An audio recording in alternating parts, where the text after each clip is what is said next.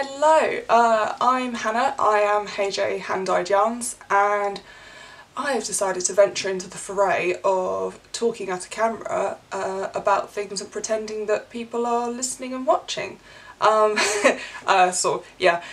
Basically today I've decided, well, what's inspired this is because I've got a lot of sock blanks that I've decided to list on my website heyjyarn.com, and the reason I haven't listed these before is because I tend to take them to shows, and through either sheer laziness or whatever other personality faults I have, I haven't bothered listing them online because I kind of feel like they need a little bit of explaining when I'm meeting customers. So I decided that I'd do sort of, venture into this talking at camera business to try and explain and show you what they are. So for the uninitiated, a sock blank is one of these. Lots of indie dyers use them and dye them in all sorts of different ways. I use them to make gradient yarns because I don't know how else to do it, and they're quite good fun.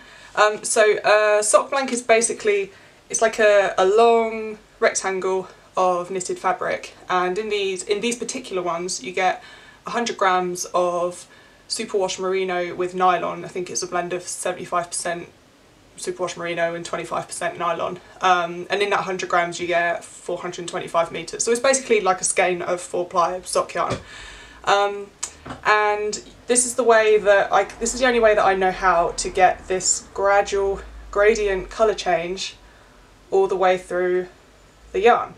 So the idea being, if you can see that, that when you've got your hands on one and you want to knit something, you unravel it and you'll have a lovely gradient shawl of wonderment that you can impress everybody with and become knitting royalty.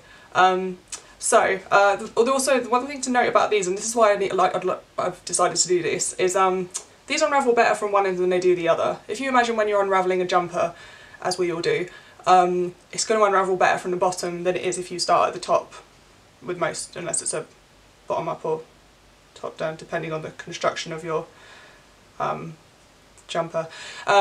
So forget that.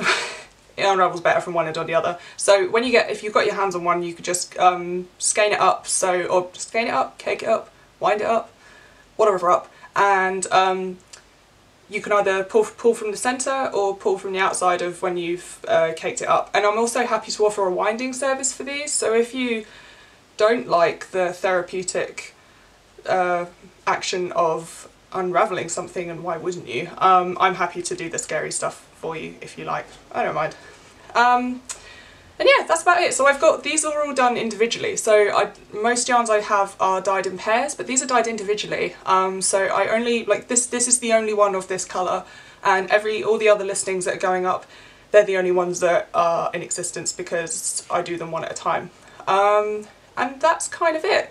So let me know what you think. Let me know how you think this video thing's going down, and I'll decide whether I do another one or not. It's a Sunday, my hair's a hot mess because it's still August. I'm not entirely sure if it's autumn or summer still, and yeah, and I put eyeliner on and everything, but you know, I live for the art.